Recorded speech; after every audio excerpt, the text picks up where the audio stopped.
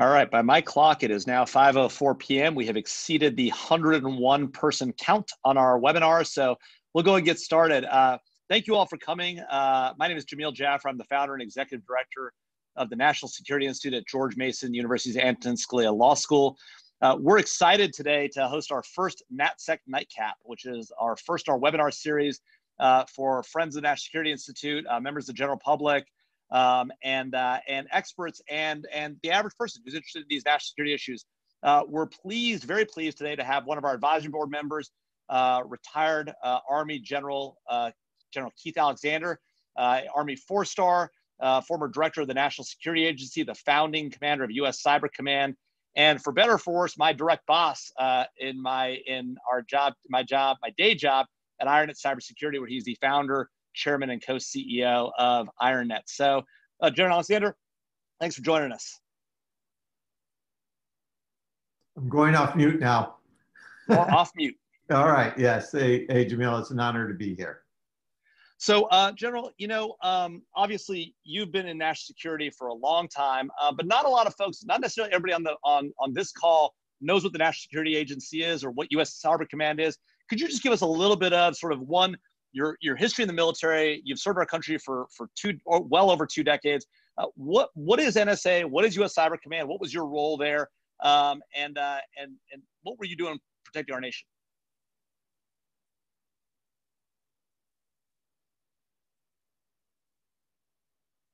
Oh, looks like we have a little bit of a lag here.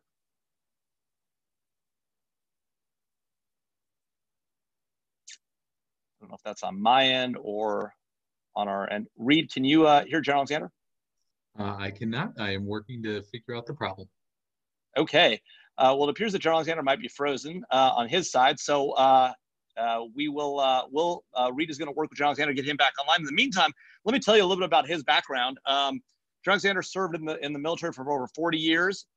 He was the head of the National Security Agency from 2005 to 2014, the longest serving director of the NSA. I see he's left us, so he'll be joining us here shortly again. Apologies for the hiccup.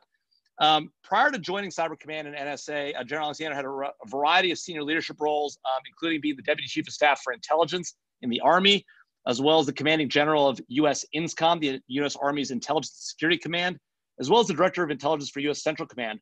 One of the key efforts that General Alexander worked on when he was NSA director was taking intelligence, collected from signals intelligence, which historically, that's the kind of communications intelligence you get from phones, emails, and the like. Historically, that had taken days and weeks and months to turn from collected intelligence to finished intelligence. And so what General Alexander did at NSA was take that data and move it from being days and weeks to being minutes and seconds. So taking data and making it immediately actionable for warfighters in the field.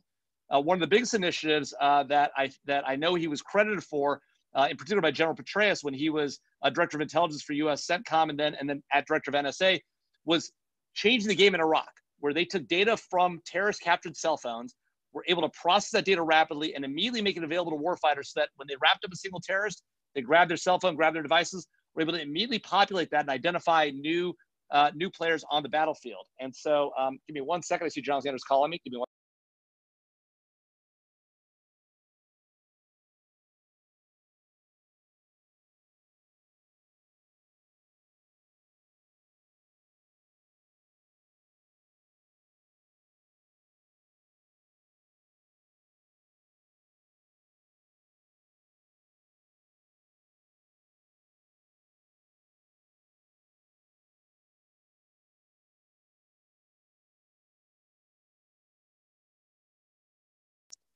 All right, Reed, John Alexander's having a little bit of a challenge getting back into the call. So if you could work with him to get it, I'm going to send you his info.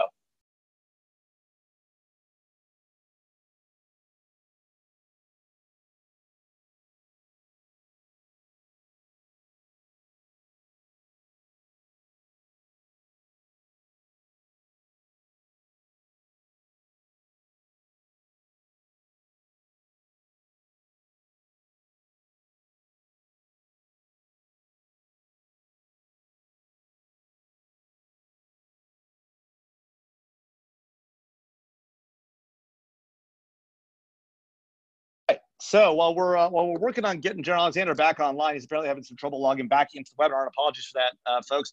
I was describing some of his background. And so one of the things that General Alexander did, as I mentioned, while he was running running NSA, was be able to take this intelligence and move it to real time and make it actionable for warfighters. And General Alexander's continued that mission after leaving NSA. He created this company, IronNet Cybersecurity, where I spent some of my daytime. And there we're bringing behavioral intelligence to bear on cyber threat problems for industry. So what we'll talk to him about today when we get him back online. Our plan is to talk about how he sees threats in the world today, in particular in light of the COVID scenario. What we see are enemies in China, Iran, our strategic competitors in China, Russia, Iran, North Korea, what they're doing out in this space, both when it comes to cybersecurity, but also when it comes to threats in the real world, the physical world. We've seen Iranian proxies coming up against U.S. forces in Iraq. We've seen increased activity, covert messaging from the Iranians and the Russians and the Chinese, both overt and covert messaging about COVID, about their ability to deal with the issue. And so we've seen a lot of that. And so the world's becoming a more dangerous place today. And so that's some of the stuff we'll talk to General Alexander about once we have him back online. So we're working on that actively. In the meantime, I might tell you a little bit about the National Security Institute, since I have a captive audience of over 100 people. So one of the things that we're seeing at NSI is a real challenge in the think tank space and the academic space, which is to say, historically, we've seen a lot of organizations out there looking at the issues of defense, foreign policy, national security. The gap that NSI identified in this space was that a lot of the conversations, particularly academia that took place, were focused on, when you talk about national security issues, we're focused on issues of privacy, civil liberties, and the like. NSI wanted to bring a lot more of that national security aspect to bear, bring some expertise in from the government, a lot of former government folks, a lot of former people that were in the Bush and Obama administrations, as well as folks from Capitol Hill, and bring that conversation together to have a much more honest and open dialogue about national security issues, not just in the think tank space, but in academia. The other thing we wanted to bring to bear in this space was the idea that policymakers don't have time to read 100-page academic articles, or even 50-page academic articles, or even 25-page academic articles. What they have time to read, right, is a 5-page piece that has the thought of a 30-page piece behind it. So in a lot of ways, what we're doing is trying to bring together really smart people to talk about some of the hard issues, have honest conversations, candid conversations, and then combine those thoughts into a form factor that policymakers in the administration on Capitol Hill can really take advantage of. And so at NSI, that's what we're doing. If you look on our website, nationalsecurity.gmu.edu, you'll see a lot of these papers and the like. So that's one of the things we're working on. And General Alexander's, we're glad to have people like General Alexander on our board of advisors, along with some of the folks I see on the line here, Dmitry Alperovich, the former CTO and co-founder of CrowdStrike. I see that it looks like General Alexander has rejoined by phone. General Alexander, thanks for coming back. I apologize we don't have you on video right now, but it sounds like you'll be back. Are you at least back by phone? I'm back by phone, and we'll figure out. So it looks like the network up here in Columbia went down, or around Columbia where I am. But I'm on the phone, so I don't know where I got cut off, but I had a great discussion about my background. So you want me to pick up there, Jamil? Well, that'd be great, sir. I went through your history at NSA. I talked a little bit about the work you did to bring real-time intelligence to warfighters. So if you could just hop on that conversation, your time at NSA, your time at U.S. Cyber Command, that'd be great. Yeah, so I got to NSA in 2005. It was a tremendous opportunity working with great people who are doing a great mission to protect our nation and our way of life. They're unsung heroes from my perspective, because what they're doing for our country is they're the ones that go out and track the bad guys, terrorists. And most of what we did when I was there was the war on terrorism and supporting our troops in Afghanistan and Iraq, and hotspots like Iran and hotspots like Eastern Europe and the South China Sea. Folks did their job, these military and civilian personnel, day and night without very much fanfare, without getting much thanks from the public, but they were always there to help the country. It was an honor and privilege to work with them. As you may have mentioned, in 2010, after the Defense Department got hacked, we came back in and said, okay, we've got to now create a command that can look at cyber. And Secretary Gates was instrumental in making that happen. That's how we got U.S. Cyber Command stood up. It was a great opportunity and privileged to also lead that. It was important to have Cyber Command and NSA working together because they both work in the same area. And Cyber Command, quite frankly, needed the technical expertise of NSA to actually do their job. So there's a dependency there, and I think that will remain. So that's kind of a quick overview. Other thoughts or questions, Jamil, on that part? Yeah, great, John. Great, sir. Really appreciate that. I thought what we would do, since we lost a few minutes, just jump right into the current situation we find ourselves, right? The COVID-19 pandemic is upon us. It's been upon us now for months. People are working from home.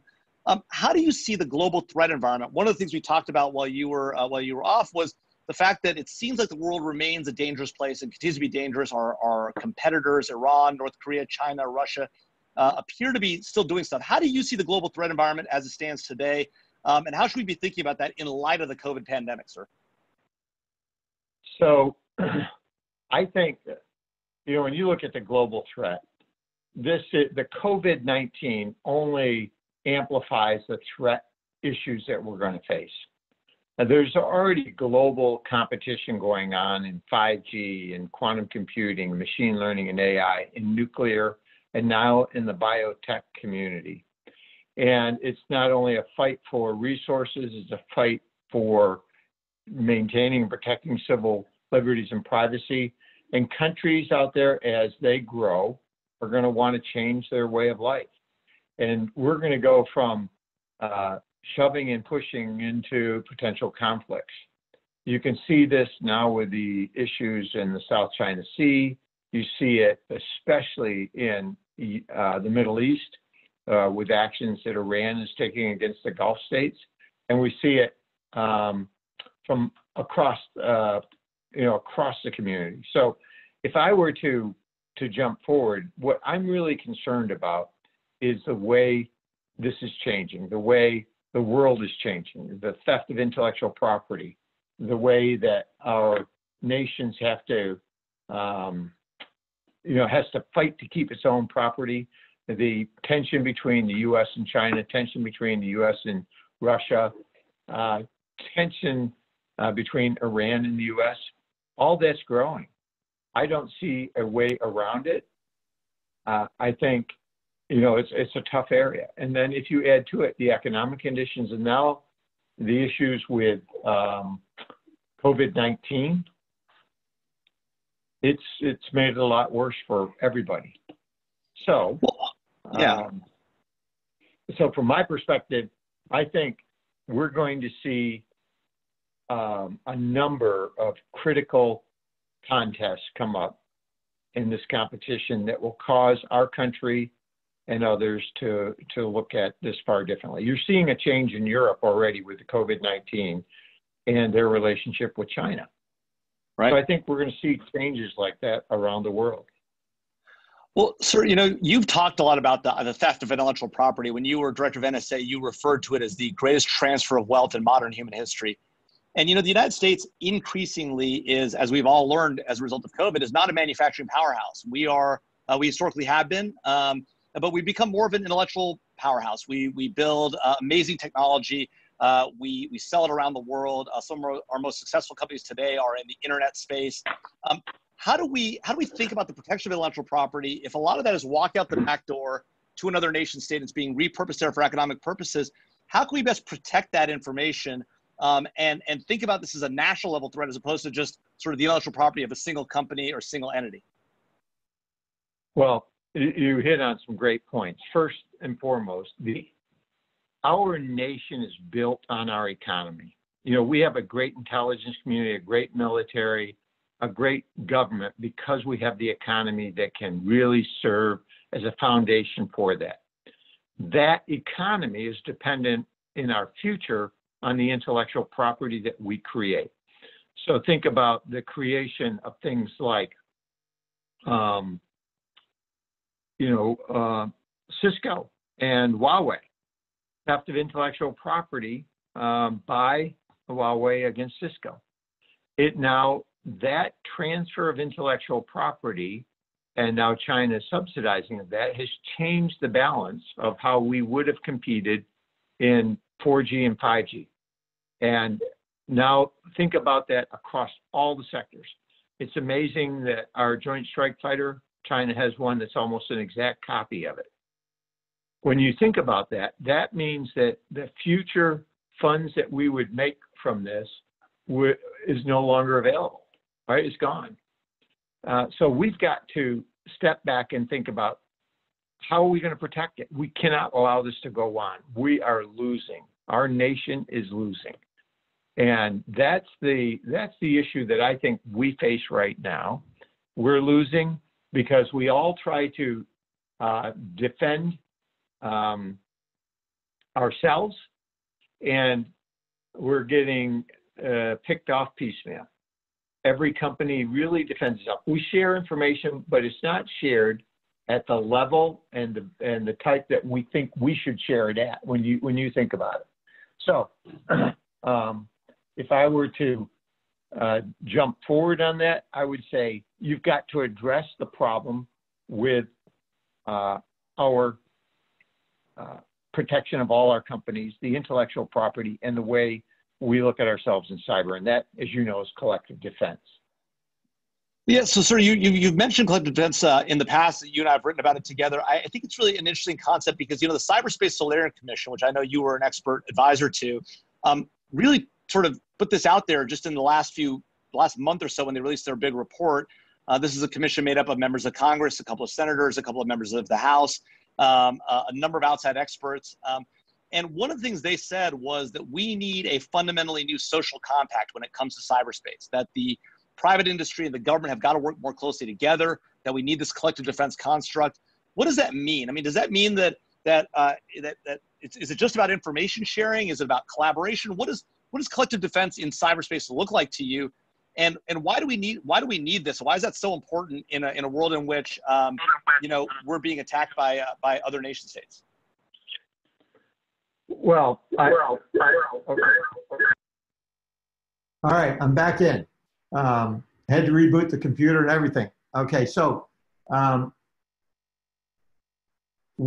for us as a nation right now, when we think about defending a company, the contract that we have right now is I'm going to defend company A. So imagine 100 banks. Every bank right now defends itself. They share information when they know it, but they only share some stuff. If an event occurs and they don't see it, they can't share it. And so there's two sets of ways that adversaries can attack a network. They sneak by the signature-based systems, that which is set up. So they know to check the windows, check the doors, but there are other ways to get into the banks. And so it's virtual, it's stealing, it's going in.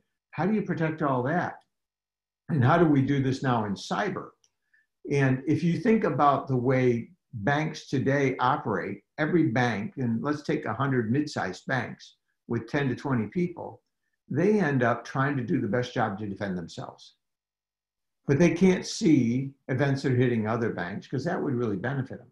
So it's like an air traffic control system, but everybody has their own little air traffic control system for their area. They can't see the nation, and they don't benefit from the other 99 banks that are also getting hit by the same thing. If they would, then instead of having 10 or 20 people working in your bank, you could have 1,000 to 2,000 working together in a collective defense. That's a big shift in the way we think about cybersecurity and what we need to do for the future. So I think that's the big jump forward and where we need to go on this. So I think that's interesting. I mean, you know, we've always thought about when we're attacked as a nation, you know, it's the job of the government to defend us, right? I mean, you don't expect Target or Walmart to have surface-to-air missiles defending against Russian bear bombers. But today in cyberspace, we do expect that of every company in the economy. We expect, you know, Citibank and JP Morgan and individual companies to defend against Russia and China. Is that a realistic expectation? Even if everyone shared all the information and the government were to provide its intelligence, is it really realistic to expect individual companies to defend against a nation state threat? Can they ever win? Can they ever keep up? Well, so, you know, the answer to that is no, we can't. If a small company with 10 to 20 people is going against an advanced persistent threat, they lose every time.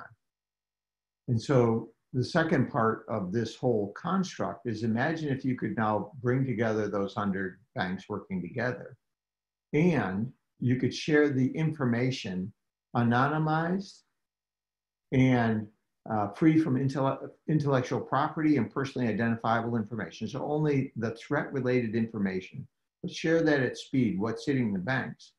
Right now, there is no 911 call to stop the missile. So the federal government is really ends up doing incident response. So for air traffic control, that means after the plane crashes, the government comes in and says the plane crashed. Well, people on the plane don't want that. They want the plane to fly. They don't want them to bump into each other. So we have air traffic controllers. We don't have that in cyber. And there's no way for the government to know that a bank is getting hit. So the government can't see it. So we have to share that. And you're right in your statement that governments and individuals need to work together. This is the new social pact that we've got to come up with. We created this country based on, in our Constitution, based on the common defense. It's in the preamble of the Constitution. It doesn't say for the common defense, except for cyber, or unless it's technical, or unless it's hard. It's for the common defense. And that's what we need to do in cyber. We need to now step back and say, look, this is a new area. This is where our wealth, our future, our intellectual property, the value of this nation is now in this network. It's in our data. It's in all this intellectual property that we've created. We have to protect it as a nation, because our nation's future is this economy. And this economy is based on the intellectual property and the values that we're creating here. Got it. And so I actually want to leave cyber for a moment and talk about this larger issue of the economy that you've talked about. But before I do that, I want to mention to folks, General Alexander and I are going to keep talking here for about another 10 minutes, and then we'll take questions from the audience. We've had a few questions already submitted on Twitter. I see some folks already active in the chat sending questions. You can also send questions in through the Q&A function here on the Zoom webinar. So feel free to ask questions, and we'll ask a few of them. I apologize, we won't be able to get to all of them, but we'll try to ask as many of them as we can get through, and we'll go to that in about 10 minutes. So think of your questions, put them in the question box, and we'll get right to those. But in the meantime, General, coming back to your point about the economy and how critical the economy is to our national security and our success, we're in an economic crisis. I think nobody can doubt that our economy has been drastically challenged in ways we would never have expected by COVID-19. You run a small business, a startup, that's been VC funded. How do you, as a private sector leader now, stepping out of your role as a government leader and your former role and your current role as a private sector CEO and a startup CEO, how do you think about the current economic environment? What are you doing in your company and with your employees and with your funders as you think about the challenges that COVID presents both to us as an economy, but to startup companies like yours? So that's a great question, because I think everybody on this call has probably been, if you had imagined last summer, we say, you're going to be forced to stay in your house for 2 months and shelter in place because of a virus. Everybody would have thought we're crazy. And we're doing that. And the impact on the economy, you can see the number of unemployed has jumped to something like 30 some million as of today. Business has slowed down. You're seeing a contraction here and in Europe. That contraction and the impact on all that is having a significant impact on business. It's slowing down. And that means as it slows down, how do you keep people employed? That's tough for everybody. We've made a decision in our company. We're going to keep everybody employed. We're going to work our way through it. We're cutting expenses where we can. Our co-CEO, Bill Welch, as you know, is cutting expenses where we can to keep our people employed and to keep moving forward. Because at the end of the day, one of the vital things our nation needs is good cybersecurity, and the collective defense we create and we can do will help. But it does impact us, and it's impacting everybody else. I think everybody is being impacted this in one way or the other. And it's trite to say we'll be better when we get out of it, but the fact is we're losing a quarter plus of a year for what we'd normally economically make up. And so that quarter loss, you're not going to get that back. What we can do is race to go forward, and that may extend into June July, and then we come out of it for a little bit, and then there's concern about a second wave, and what do we do? Bottom line, you know, in my talking to state governments and others, we've got to bring the economy back up, and we've got to think about how we control the virus, the flare-ups. I've been impressed with what the states are doing. They understand we've got to test. We've got to isolate those that have it. We've got to keep that down, but we got to bring business back. We've got to bring back the future of our nation, and we've got to work that hard. That's a tough issue.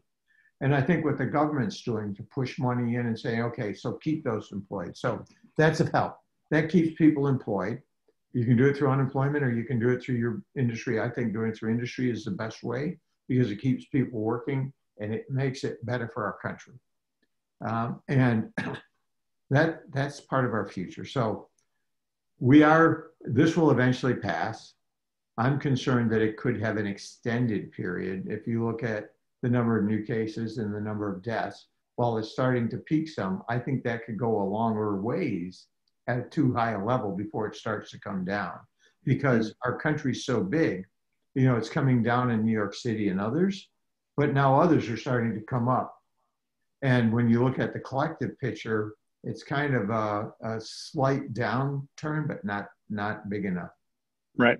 So one of the things people have raised concerns about when it comes to our economy is not just that the U.S. economy is going to be weakened, but that there may be long-term structural implications for the place that China has in the world economy, the moves they're making overseas to provide resources to other nation states, whether it's PPE or monetary resources. A few weeks ago, the most liked tweet or the most retweeted tweet in all of Italy was from the Chinese embassy, talking about the support that Italy had given to China back when they had a natural disaster, and the support that China was providing to Italy now in the context of COVID. How do we think about our role as a nation state, relative to other countries, particularly a strategic competitor like China, when it comes to COVID? And as they seem to be coming out of it, and again, we know the numbers may have some differences and they may not be completely accurate, but as they appear to be coming out of it and restarting their economy and their production, is that a concern for us strategically in the long run, that we're going to be hampered in the global competition? I think there are two confronting acts going on right now. The one that you said about China helping out, and the other one, which is China being blamed for the cause of this by not being completely transparent up front. I see more in Europe looking at China and say, you know, Italy, yep, you did great, thanks for helping us, but you also kept flights coming in for Wuhan into mid-February. And those flights were from the most infected areas and really lit northern Italy on fire. Look at all the deaths that we had. That was huge. And I think as people go back and look at that, they're going to start to look at China and say, you stopped people coming out of Wuhan into other parts of China, but you let them go to other parts of the world. That, I think, will weigh heavily on this. And I'm not throwing rocks at anybody, because we will never have all the facts, and no one knows for certain all the things that went on.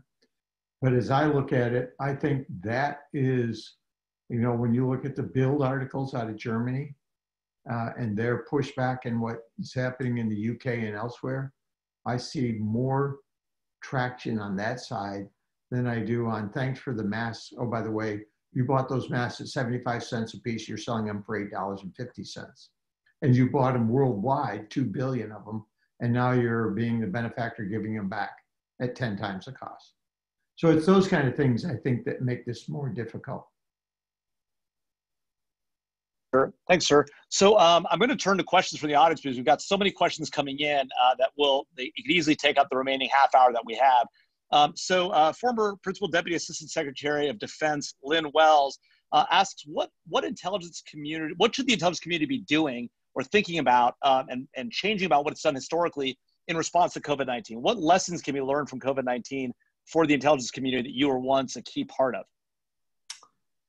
That's a great question. And hi, Lynn. Thanks for taking part of this. It was an honor and privilege to serve with you. I think one of the things that we should look at is what are the tools that the intel community has for tracking terrorists and other things and going through big data that could help us more quickly understand where flare-ups are going to occur and how we do that and protect civil liberties and privacy. I think what that means is not having intel professionals do this, but giving the tools to public health officials who are going to be responsible for detecting the virus, understanding who's got it, and going through the isolation and the tracking and contact portion of that. We can help that. That's one part. The second part is in machine learning and AI. As we think about, it's extremely interesting to look at behavioral analytics in a network and the human body. The way the human body fights viruses is with the human leukocyte antigen. You got this thing that goes after it.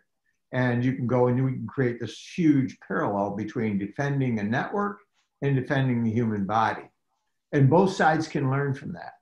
And as you get in there, passing tools back and forth to help advance the medical community and to help advance big data and help defend networks, there are a lot of synergies there. And it's interesting that many of the behavioral analytics that we use are actually also valuable for cancer research.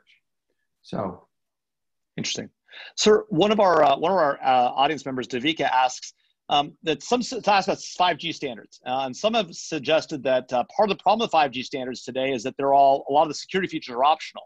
Is this another example of sort of profit motives driving security instead of security driving the protection of these networks? These are obviously huge issues. The security of 5G is going to be critical going forward. Should we be concerned that companies aren't doing enough to secure 5G and that these standards should be set in a different manner? Yeah, I think, well, it's always the thing that we point to is it should be built in at the beginning. You need to build it in. You need to make it part of it. 5G is, going to be like 4G for our economy. Look at what 4G did over a decade in growing it. So it's huge for us in terms of protecting intellectual property, protecting communications and everything else. So yeah, we absolutely should bake that in. And that's fairly straightforward. Sir, Dmitry Alperovich, one of our NSI folks and former CTO and founder of CrowdStrike, asks about Russia and its pioneering use of disinformation. We're now seeing China ramp up its work in disinformation. Why are we in the U.S. so bad at comparatively, at least, to China and Russia, at disinformation and political warfare? What can we do to get better and to target our adversaries in the same way they're coming after us? So, it's kind of funny. So I'll give you my humorous view of this. We talk about disinformation, and then you think about all the fake news that goes on. So sometimes we're just naive in the way we do business. We really are. Others see planting false stories out there as a way to take action. You mentioned Russia, and Dmitry, it's good to hear from you, and it has been an honor to work with you over the years.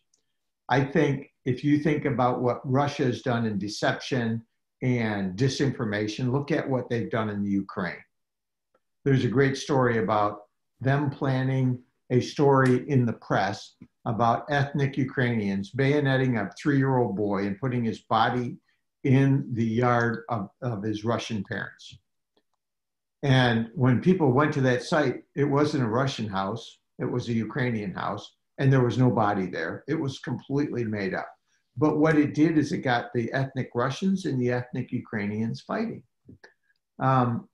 They do that. Others do that, plant false seeds.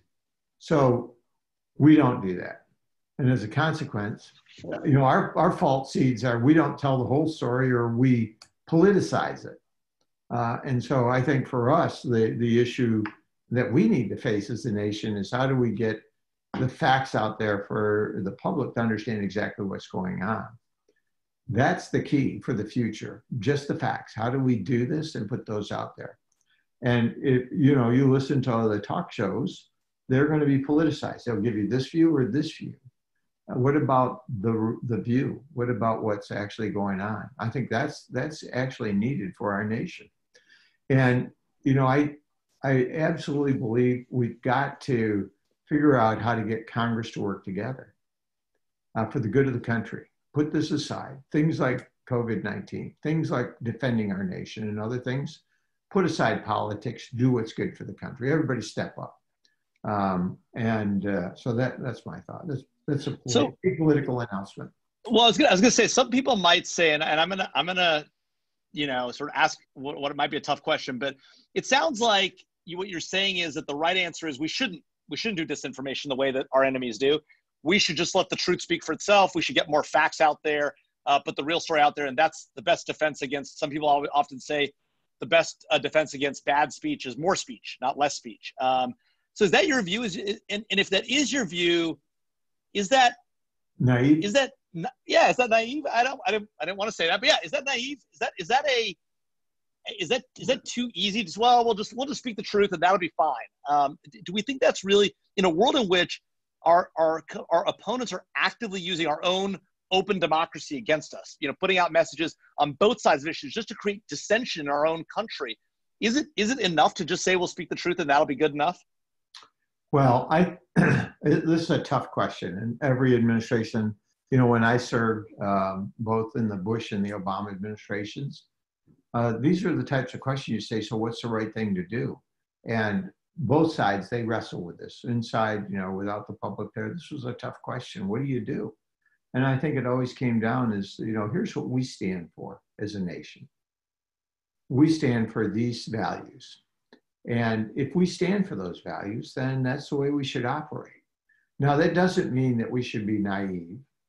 It doesn't mean that when you're in war, Sun Tzu would say, yeah, deception is the art of war. So if we're at war, that's one thing. If we're not at war, then we should step back. Now, is it a Cold War? Is this something that we're going to fight? Is this an intelligence fight where you're now going to take covert action and allow them to do things? That may be. But in general, I think our nation and our closest allies really want us to act with the greatest integrity. At the end of the day, we should be known by our words and our deeds. And I think those that do, like you're saying, should be called out. And they lose for that. At the end of the day, they would lose. And we really don't want to be a part of that.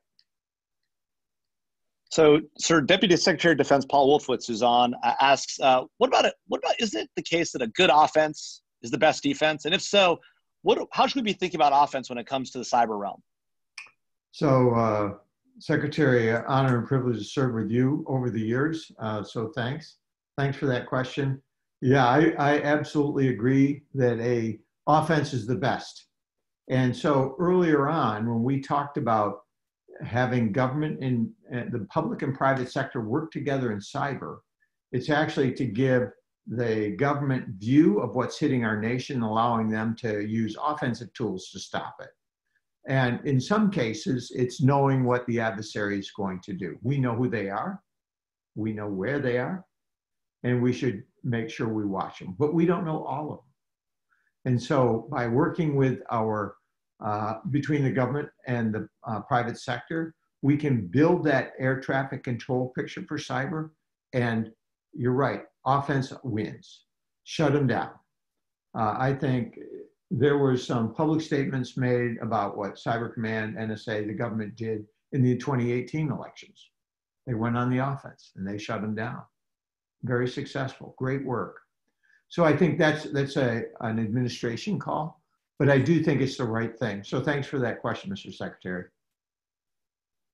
So Blaine Headley asks whether we can expect a Geneva Convention style agreement on cyber. Is that a realistic thing to expect in the current environment? And if so, how would that come about? If not, why not? So I'm not sure on that. I just don't know. I think the issue comes down to how do you defend yourself? And what in a Geneva Convention, like in cyber, if you say, I can't fire back for somebody who's attacking me and block them on their site, you've just made this really difficult. So how do you do that? So this creates a dilemma. And when you think your way through that dilemma, what you end up with is, okay, step one, I have to have a better defense. It has to be a collective defense where we as a nation can work our country together and we can share that view with our allies, those we trust. And the better we do that collective defense, the easier it will be for us to block others.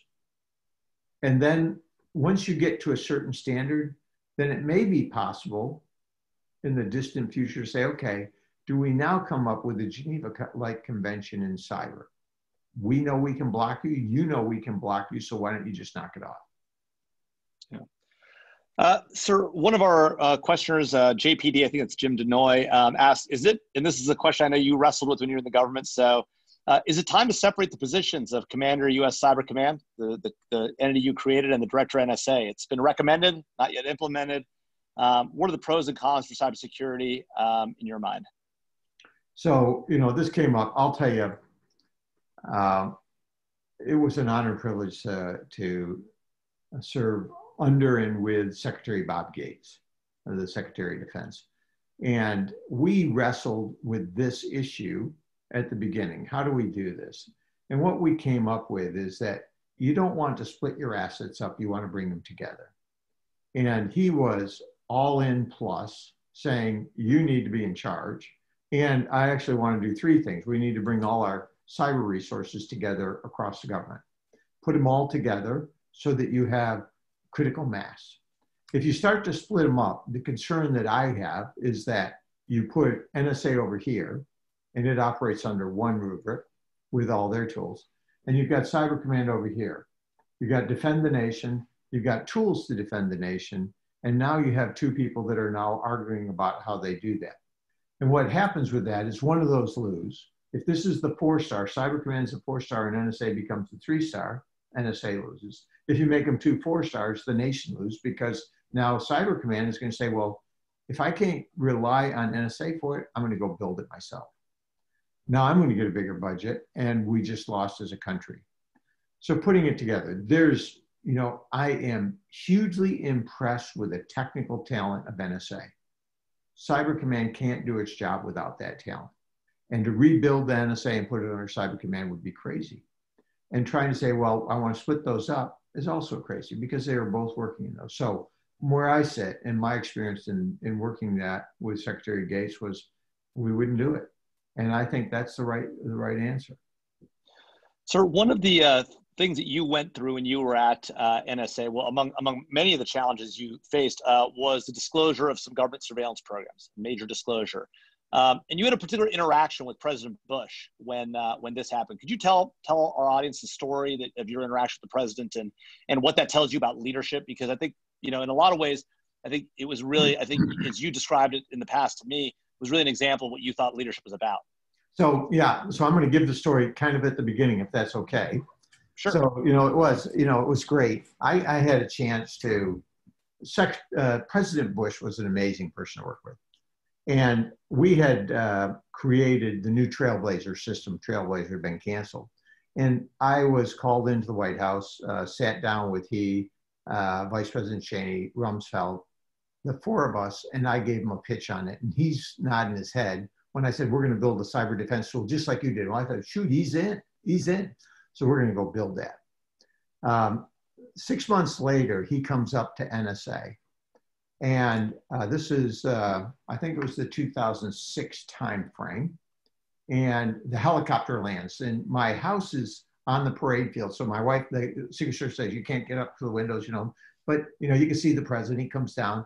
And I asked the Secret Service, they said, do I ride with the president in his car? Because they brought his car out. So the helicopters can come in, they got his car there. Do I ride with him or do I ride in my car? And the Secret Service guys goes, General, if the president tells you to get in his car, get in his car. If the president doesn't, get in your car. And I thought, I can do that. I got that. So the helicopter lands. I go, welcome to Fort Meade, Mr. President. And he goes, General, get in the car. We got to talk. And I was like, whoa, where'd he go? He was like a sprinter. He jumped in the car. So I quickly got after him. He got in the jump seat. Now I'm in his seat. And I thought, where's the press when you need him? Right here I am. Get a picture. And he goes, General, I got two problems we got to discuss, two issues with you. And I thought, uh-oh, what did I do? I mean, you know, I was always in trouble, as you know. And I thought, oh, what could I have done? And he goes, first issue, they tell me you got too many bosses. We're going to fix that right now. And I thought, oh, danger, Will Robinson. My bosses are the president, the vice president, Secretary Rumsfeld. It's Negroponte, the director of national intelligence. It's Cambone. It's the chairman, and it's a Commander Stratcom. All of them outrank me. I looked the president right in the eye and I told him, I love all my bosses. They're all good to me. And they actually were. Everybody was helpful. You know, everybody worked to help us do our mission and nobody overreached. It was, you have a mission to do, tell me how I can help you. And it really was like that. I was really impressed. Secretary Rumsfeld, you know, he, for as tough a person as he could be, when the White House asked me to do something, he didn't get in the way. He said, that you're supposed to do that. Go do it. And don't come to me and just do it. The second issue, he goes, General, this issue with the terror surveillance program is going to get really bad, really bad. Here's the deal. You defend the nation, I'll take the heat. And he did every step of the way. It was the greatest act of leadership I've seen. We went from there. We went through a couple of meetings, and then he got in a press conference. He stood up in front of the American people and said, this is my program to protect our nation. It's not an NSA, it's not an intel, it's a presidential program to collect information to stop terrorist acts and defend this country. He had behind him the Vice President, Hadley, McConnell, and myself. So it was, you know, from my perspective, it was the greatest act of leadership that I saw in anyone in 40 years of service. Thanks, sir. Stephen Jackson asks, one of our former students at George Mason asks, can you touch upon the current situation in Afghanistan? Do you have thoughts on the current negotiations and the threat the Taliban will return to their former bad ways or totalitarian rule if we leave there precipitously? Tough question. And I'm not tracking the Taliban US negotiations as closely as I probably should to answer that question. But let me tell you, based on my experience, this is a really tough place. Remember that 9/11 thoughts were hatched in this area because it wasn't governed, it wasn't contained. And if you think about what we went through from 2001 to today, it's because of that. So the Taliban saying that they would do this, does that become a free zone for terrorists to now feel free to act? That's the issue that we really got to show that we've got that under control. So I think before we can take steps to pull troops out and to do that, we've got to be assured and convinced that that in fact will happen. I think that's when we get to the bottom line of it. That makes sense. Jacob Mendel asks, given that the U.S. has superior military power, how bad does a cyber attack need to get for us to respond with a non-cyber response, a cross-domain response? Do we need to have a red line and a clear stated policy about here's where it's going to come, or we're going to come at you with more with a real world kinetic response? So I think the problem with a red line, when you state a red line, people expect you to act when that red line has been crossed. So by not stating a red line, you have the flexibility of acting when you determine that it has crossed the threshold that you yourself has. Of course, the problem with that is it doesn't act as a deterrent for those who would be concerned about over-responding. So actually, some of the things that President Trump has done has really caused people to step back and say, okay, what's he going to do? I'm not sure. Will he hit me with A, B, or C? And the answer is, well, he could. And so that may be the best deterrent, is to have them unsure of what we do, but they know we'll act. And the administrations have maintained that authority to respond with either cyber or any other act of political power, to include military. And I suspect that if you cause tremendous harm, you could do that.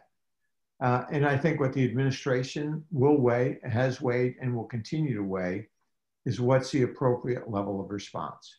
What sends the message that says, don't do this again? And that, you know, and if you can do it with cyber and you don't risk human life, and that's merited, then I think that's a good thing. So in some ways, it's sort of strategic ambiguity. Leave our options open, but make it clear that we will respond at a time and place of our choosing. Right. So staying on this issue of deterrence, Sunil Yu, who's the creator of the Cyber Defense Matrix, I think that you and I just actually talked about it in the last week, and is one of our NSI fellows writing a book, asks about deterrence in the context of the pandemic, right? So he says, look, we're seeing a lot of attackers targeting those involved in pandemic response, vaccine research companies, hospitals, and the like. It would seem this is a good example of places where nations want to work together to deter these kind of attacks and say, look, as a world community, if you attack people trying to do vaccine research or hospitals, we're going to combine efforts and come after you. Why aren't we seeing that kind of, sort of a global or at least even an allied response to deter those kind of attacks? I think the issue is visibility. By the time you know something's gone on, it's 2 months old, 3 months old. So create the visibility to see it like we do for air traffic control. If you do that and you can say, here's what they're trying to do. They're attacking, look at this. This threat actor is trying to steal intellectual property from aircraft makers in the US, Europe, and all these other countries. All of you see that? And oh, by the way, they're doing this in the medical community. They're doing this in this community, and they're doing this in this community.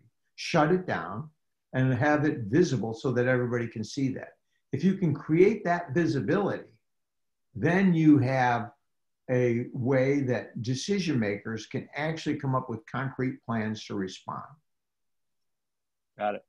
One of on this issue, continue on this issue of deterrence. One of our folks, Mark Ersted from Brett Shabbat's office, asked about your thoughts on using non-cyber means to achieve deterrence. Right, we talked a little about this in your answer to the earlier question, but in this context where Congress is thinking about what to do about Chinese cyber threats, is naming and shaming enough? Should we make clear that we'll sail a carrier battle group through the Straits of Taiwan if it gets really bad? How far do we go when it comes to some of these threats that don't have necessarily a kinetic effect here? So that gets back to, earlier conversation. It gets back to the earlier question. What you'd want to do is save your options and have a complete set and use each one and the flexibility to do that to achieve the objectives that you need to achieve. The theft of intellectual property is the greatest transfer of wealth in history. We're losing huge amounts there. We can gripe about it. We ought to go fix that. We ought to solve that. We ought not to say you're stealing our stuff, that we leave our money out on a park bench in New York City, and every night we go home and then come back, it's gone. In the morning, we're going to think either the people in New York can't read or they're stealing our money. Yeah. And, so it is that if you say, it's not enough to say, please don't steal our intellectual property. You've got to defend it. And we don't do a good job of that collectively. Yeah, got it. One last question, sir, before we wrap up, and I apologize to all the folks. I see a lot of folks that I know out there who've asked questions, and I apologize we're not going to get to you. We're short on time, and apologies for the earlier technical challenges. But Jennifer Furnick asks about private sector penetration testing and vulnerability research. We've seen a lot of that effort to be devoted to helping people protect themselves, companies protect themselves. If you could pick anything that governmental, public-facing civilian security researchers, non-governmental, I should say, would pay attention to, what should they be focused on? What can civilian researchers be looking at to best help private sector critical infrastructure entities? What could they be looking at in terms of threats? I think it's understanding the different ways the threat's coming at it. So if you look at the incident response framework, it shows how they get in. It shows all the steps of what an adversary would do to get in. Helping people understand what's going on in their network and then what it takes to actually defend it, and then how you make that visible is, I think, the key. So from an incident response, it's amazing some of the stuff that's done. And I've read some of those books. I know you're surprised by that. And as you look at that and you think of all the different tools, whether it's the Manion tool set or Yara or one of these other tools that you look at, what you want to do is you want to say, so how do we educate people on, they're going to try to get in doing this. So you want to defend here. You got to track for vulnerabilities. They're going to try to phish you. So you got to do this here. And then if they're going to get through, so you've got to have the visibility in your network to see lateral movement. You've got to see certificates that are being stolen. You've got to see all these things. How do you bring that to life? And how do you create a more comprehensive plan? But it shouldn't stop there. If you think about what that one company's going through, and then you look down the road, there's another company going through the same thing. What if they work together? What if they shared? And the answer is the more you share, the faster you'll learn. And you can't buy enough experts. But we have enough experts in this nation if we work together to defend it. And that's really where we need to get. Terrific. Well, sir, listen, thank you for coming today. Thanks for joining us. Apologies again for the technical difficulties earlier. I really appreciate doing this. Thank you for your 40 years of service. Thanks for giving me a job at IronNet, for being on our advisory board at NSI. Thanks everybody for joining. Over 100 of you were here with us, almost 130 at max today. 120 still with us. Thanks for coming. We'll be back in 2 weeks with Congressman Will Hurd. So tune in on the 21st at 5 p.m. for Congressman Will Hurd. Thank you, sir. Thank you. And thanks, Jamil. Honor to work with you. Same.